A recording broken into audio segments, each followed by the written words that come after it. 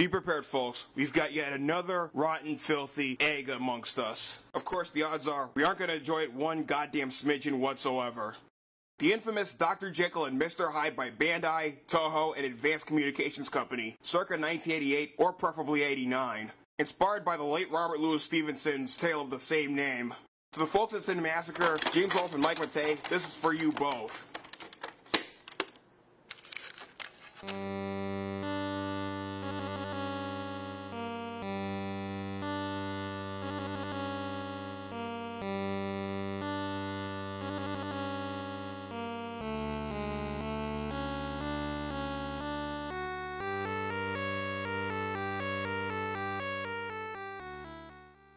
Who doesn't remember that familiar theme, right? Obviously it's taken straight out of Rygar, but more on that later. Before we start, however, I'd like to take this opportunity and dedicate this to not only James and Mike from Cinema Massacre themselves, but also Rich Hawk and Lisa Vidal from Starlab Studios, Autumn Lee Bales, aka Old School Gamer Mama from Gatlinburg, Tennessee, Carly Lieberman, the Boston Open Screen Committee, that is, Van Voorhees, Healy, Atwood, etc., Bill Campbell from Insane Apricot, Jules Carrozza from Genway Films, Brookline Interactive Group, and Somerville Media Center, DIY the Show, Weird Local Film Festival, Matt Ezra, aka Cygnus Destroyer 20XX, Jeremy Parrish from Retronauts Video Works, Kim Chen from Rhode Island, the Nerdfit Network, Tryhard, Replayed, Kenzie Burke, aka Kenzilla, Tamashi Hiroka, Chris Bennett, aka the Mount Vernon Kid, Dave White and Joe Redifer from GameSack, Larry Bundy Jr., 8-Bit Arc from San Antonio, Texas, Ed Finley, aka Retro Gamer 3, Aaron Hickman, aka Daya, also from San Antonio, Nobita from Find Your Love in Japan, and finally, Gabriel J. de Betancourt, aka Riley Sky 100. With these out of our skulls, what do you know? A strange case of Dr. Jekyll indeed. Based very loosely on, and inspired by the late, great Robert Louis Stevenson's gothic novella of the same name, it revolves around the studious, mild-mannered titular scientist, hell-bent on attending the big wedding between him and the lovely Miss Millicent Carew, or just Millicent for short. However, lots of threatening, fucked up elements stand in Henry's way to everlasting love that'll make his overall goal a living nightmare unlike anything one's ever imagined, thereby forcing him to remain a lone wolf/bachelor for the remainder of his very existence, much like yours fucking truly. Of course, the demonic Edward Hyde, Jekyll's alternate ego, appears in the world of demons upon the Doctor's ensuing rage after being distracted by the multiplicity of said threatening elements. And who could forget that demo cutscene when he's concocting the potion which unknowingly transforms him into his aforementioned evil psyche, right? Just like the novel and miscellaneous media this game takes after, with the exception of maybe the first film adaptation by Paramount, released nearly a century ago, I might add.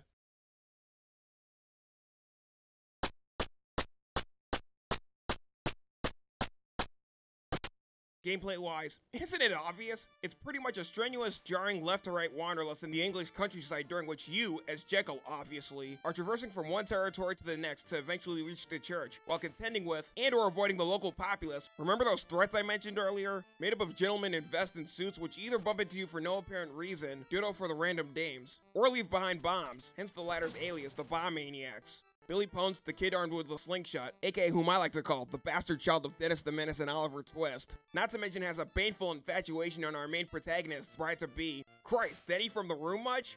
Rachel the fear-mongering widow. Esmeralda from Edward Scissorhands, meet your new BFFF. Elena McCowan, an overweight operatic tone-deaf singer with an ignominiously ear-rapey note range, whom you have to pay 8 coins to pass through. You see this counter here? Yeah, you have to pay $8 to get past her. Yeah, there you go. Jan the Gravedigger that inadvertently chucks dirt at you. Arnold Ebbets, the retarded, short-sighted hunter that not only fires at ducks constantly, but sends them plummeting from above. And even animals ranging from bees, spiders, dogs, and cats, named Murphy and Luna respectively, defecating crows and the like. When at least Rosette Ranrite isn't a threat unlike everyone else, despite only appearing in the Japanese version by Toho, which of course I'll get into later, except maybe in passing no matter which version you experiment with. But I digress. Nor is the pissing fountain. Control-wise, your D-pad allows Jekyll or Hyde to migrate around of his own free will, up to go into buildings for the sake of taking cover, depending on where it's appropriate, down to crouch, while B&A, depending on whose identity you're assuming, allows Jekyll to thrust his cane, which of course does shit all except kill off insects, or have Hyde punch and or summon his aptly advertised Psycho Wave, in conjunction with up on the D-pad, and jump individually. Above the layout are 2 meters, one for both Jekyll and Hyde's vitality, the other for their stress and or atonement, with the latter being affected in tandem with the former, depending on how much damage Jekyll endures in the real world, or how many adversaries Hyde does away with in the alternate world of demons with just his Psycho Wave alone. Should you happen to endure any constant run-ins with random inhabitants, or be exposed to either Billy's slingshot attacks, or the bomb maniac's insanely agonizing blast radius as Jekyll, the latter two of which I suggest simply ducking under and jumping far the Christ away from as humanly possible prior to detonation no less, the stress meter will bottom out during every damage interval, thereby forcing the transformation to kick in. And believe you me, this will occur as often as one could perceive, so I'd more than familiarize myself with that shit if I were you.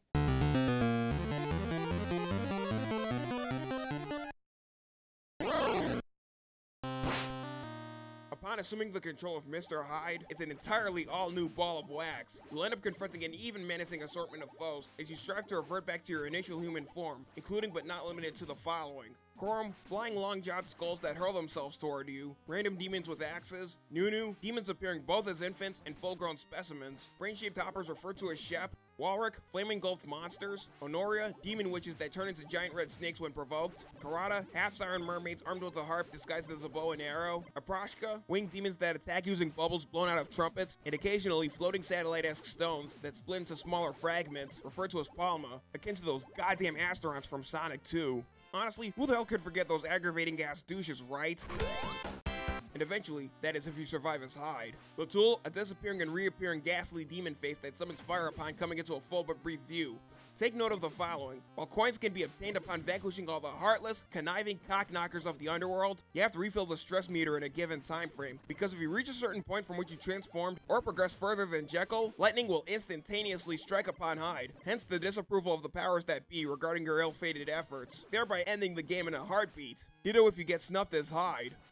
While the majority of Jekyll's quest is nothing more or less than an abhorrent, inescapable nightmare from which there's no chance of breaking away, due as a whole to his extremely lackadaisical pace and his obvious lack of offensive proficiency thanks to that wimpy-ass cane of his, Hyde's alternate excursion when transformed is the exact motherfucking opposite, due largely to the Psycho Wave's random boomerang-like trajectory and its likelihood of eradicating as many adversaries as possible within his path, to not only collect a shitload of coins for that ear-rapey operatic meatball Elena McCowan and shift back to the real world, but to execute said objectives in a timely fashion, since Hyde isn't supposed to progress any further than Jekyll, as I've established not too long ago, or vice versa if one might prefer, thereby alluding to the belief of restricting one's inner evil self gaining the upper hand over good, hence the titular recurring persona deviations.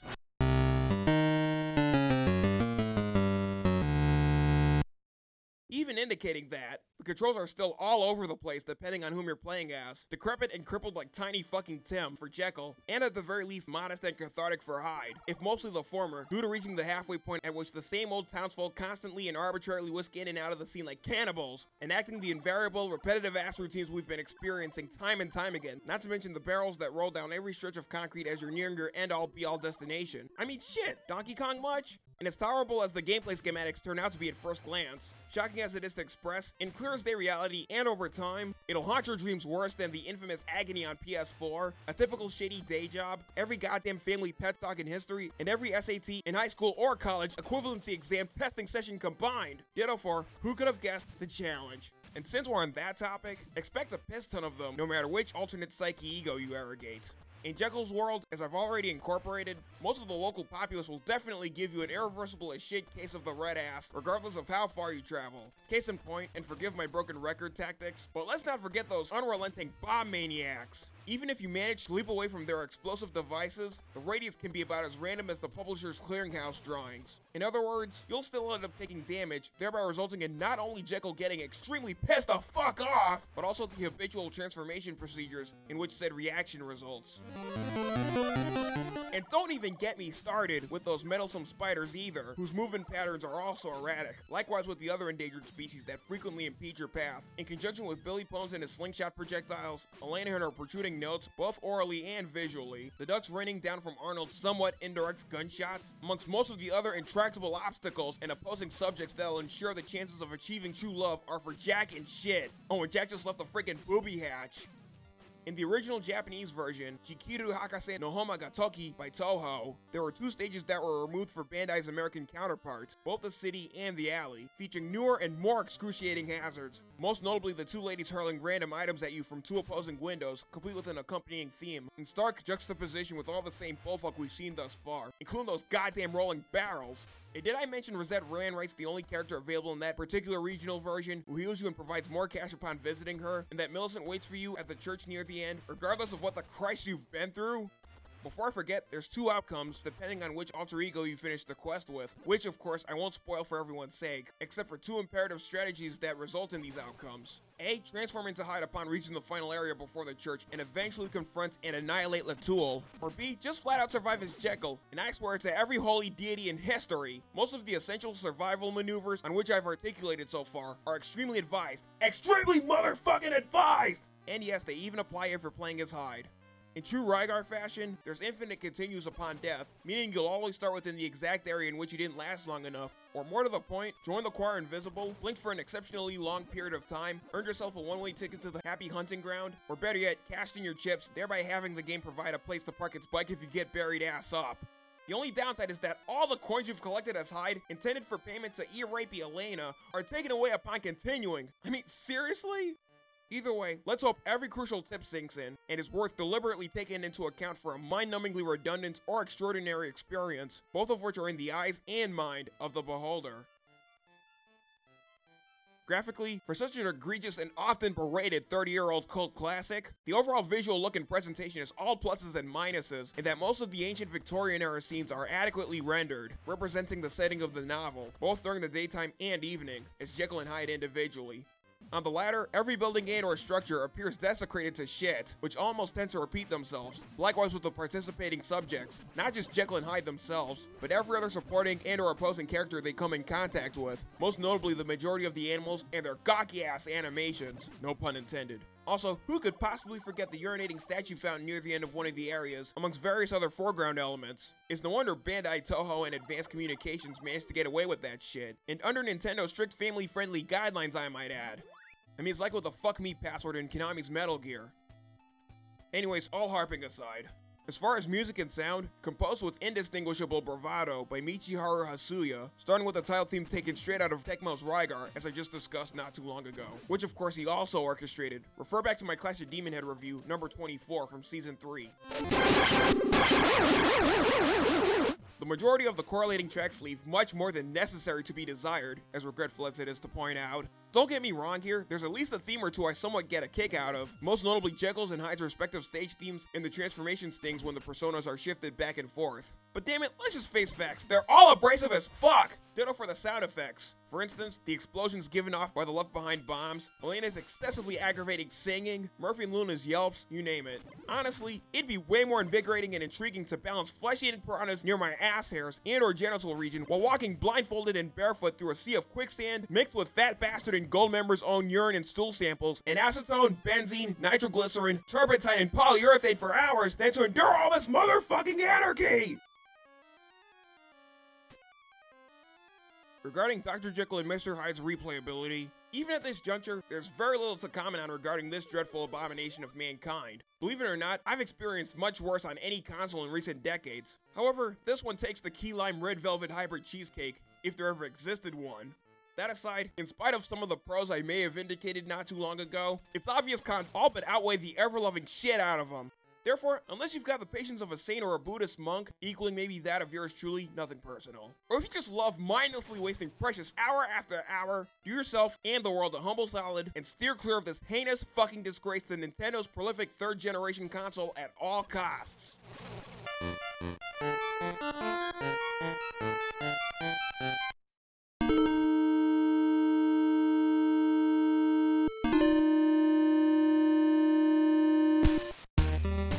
Therefore, what's my end-all be-all final verdict? It's easy to see why many passionately and endlessly shun this title. Even today, AVGN 8-Bit Eric and DXFan619, I'm looking at you three, or somehow enjoy and nurture it notwithstanding its faults. Cygnus Destroyer 20XX, I'm also looking at you. Either way, for the sake of preventing myself from echoing what's already been deliberated, avoid this game like the zombie apocalypse, or just give it a spin, your choice. But heed my fair warning for the sake of yourself and your own sanity. Only do so in moderation.